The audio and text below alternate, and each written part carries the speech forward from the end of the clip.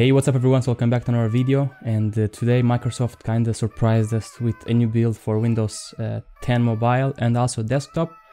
Both have the same version, which is 15.0.63, and at this point we are getting to the end of creators update, so they are polishing the OS as much as they can, and this build brings some bug fixes that are pretty welcomed. And like I said, at this point the OS is more or less finished, because after this creators update we're gonna get Redstone 3, which will be the next OS update, but for creators update this is mainly what you will get in the final release. And this build brings a bug fix for example, for the apps on background.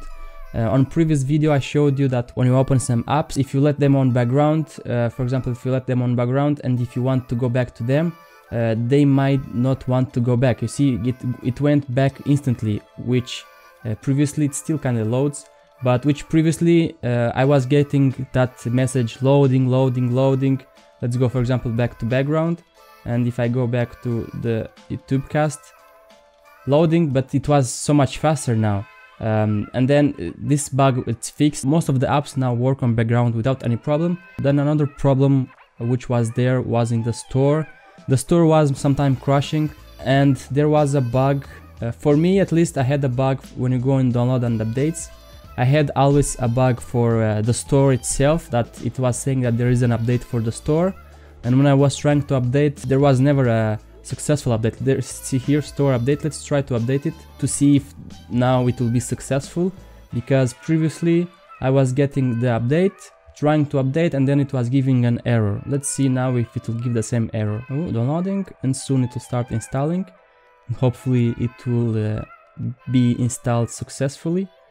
It closed because it must close once it's installing the store. Let's try to open it again and go back to downloads and updates to see if it was successfully installed or not. And available updates, let's see if we got store is not here. Let's see the recent activity, and you see store modified minutes ago, which it got installed successfully. This was a bug that I was getting on previous build. Some other people were getting with other apps. I was getting with store, but other people were getting with other apps. And also they fixed a bug for Bluetooth. I was getting some problems with Bluetooth even yesterday. I was trying to connect to my home studio, which is this LG, and I couldn't connect it yesterday, and today I connected it, and I could pair it, and it's working Bluetooth, it's working fine, which more or less the OS is so polished. Even now you see to Tubecast, it went so fast. At this point the OS, it's more or less 95% polished, so I would really recommend this build, because like I said, overall it works really good. I like this build so far. I installed it this morning, so I tested it until now, which is almost 3 p.m. And the battery I have 24%, but in the morning I had like 40%, so I lost from morning to now 20%. So the battery for me, in the previous builds the battery wasn't that good, but now it seems to be stable. At least it's not perfect, but it seems to be stable.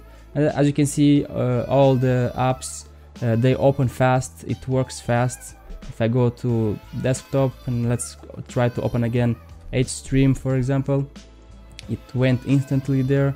Let's try Windows Central, it went instantly there. Store, let's try to store again, instantly. So the OS at this point, it works really fast, and I really like how they polished it in this build. But anyway, thank you guys for watching, and let me know if you found any other fixes in this build, or if it doesn't work so good for you. And yeah, see you in the next one.